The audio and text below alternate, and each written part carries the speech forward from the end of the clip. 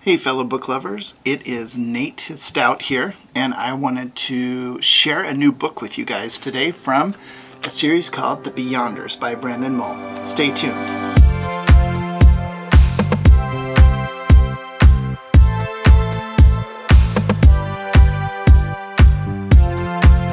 Alright, thanks for staying tuned. So, I wanted to share a book with you guys today called A World Without Heroes. It's the first book in a series called The Beyonders by Mull, and it's a pretty fun book. Let's hold it up closer so you can get a little peek of what the cover looks like. Well, bam!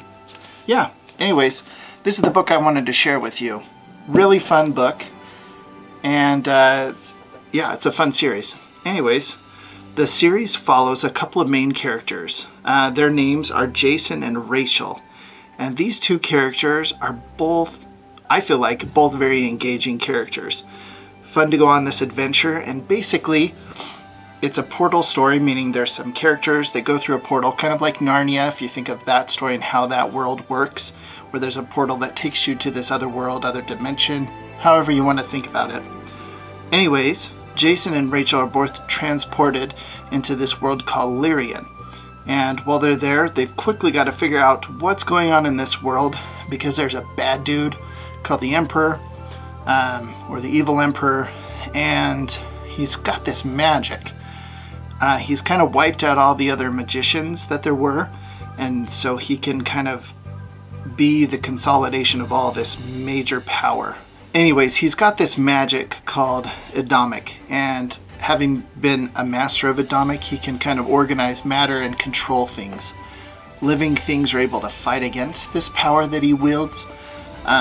But quickly, Jason and Rachel have to figure out how this world is built, how it's made up, because if they don't figure it out quickly... So what I liked about this story is I liked that it's contemporary fantasy. It's fantasy based off of a world that could be right now, is what that means. Meaning that these two characters, they're transported into this world, but they come from our own space and time, theoretically. Yeah, so I enjoyed that. I enjoyed the magic system of this story, and the way that the magic works in this land called Lyrian.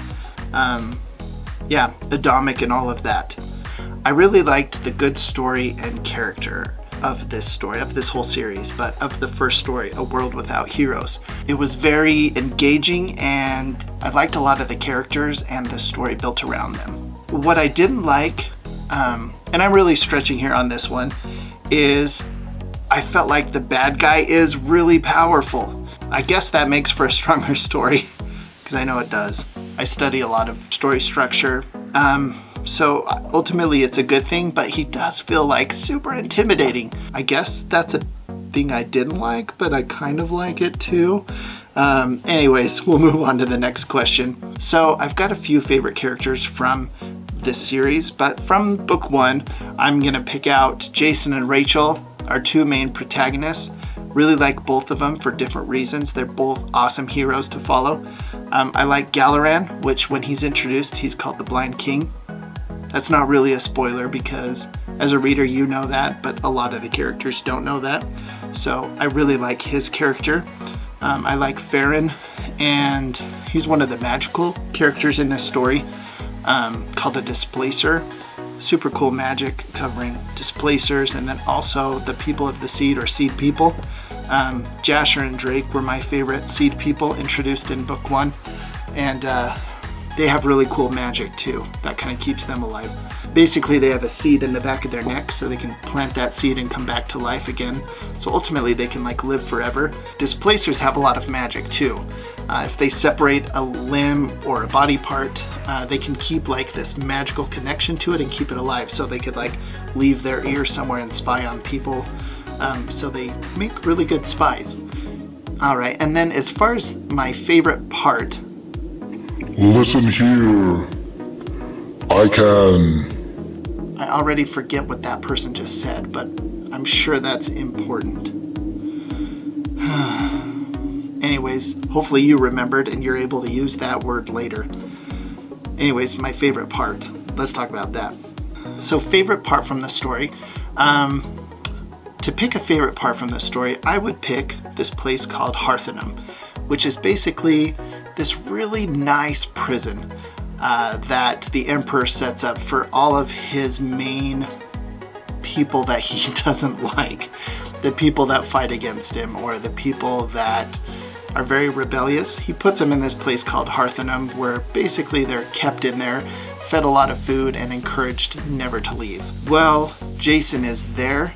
He has this really cool showdown where he's able to use his baseball skills to best the warden of the prison. And it's kind of a fun scene. So you'll just have to read it to check it out. I thought it was kind of a fun one and very creative to use the hero's strengths that come from something like baseball in this magical world to, you know, to survive. Last question, who would I recommend this book to? Honestly, the whole Beyonders series. I would recommend it to people that like adventure stories, people that like fantasy fiction, and people that are good readers. It's kind of a little bit older, so I'd say older middle grade, preteen and teens. Good story for that. Also adults that like those types of books and prefer more general audience type material. Good fit for them as well. So that's who I'd recommend it to. Alright, anyways, I hope you enjoyed my review of Beyonders, A World Without Heroes, or Beyonders Book 1. If you have read the book and you enjoyed a character or something that I didn't mention, feel free to mention it in the comments below and let's start a discussion, because I like books and I know I have my own opinions and I'd love to hear what your thoughts were, what you liked about the book. Yeah, so feel free to leave a comment. Remember to subscribe and share these videos so we can expand the circle of people that love books and want to share them with others.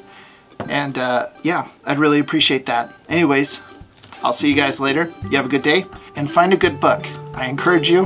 Anyways, see you guys later. Bye.